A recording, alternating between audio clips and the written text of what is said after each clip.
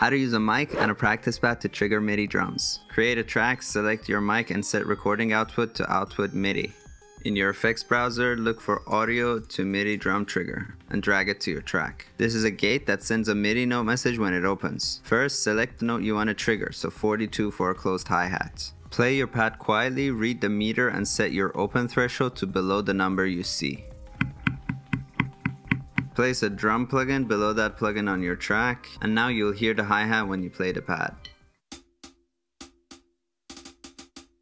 This system lets you play complex hi-hat patterns that sound actually human.